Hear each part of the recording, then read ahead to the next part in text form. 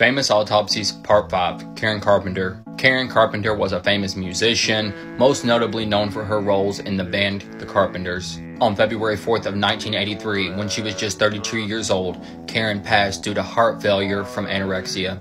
Examination determined that she was suffering from wasting syndrome, which pretty much means her body was losing body fat really quickly. This condition can come from anything that prevents calorie intake, and it can soon turn irreversible and even terminal. On top of that, she was also dehydrated, and her liver and spleen were congested.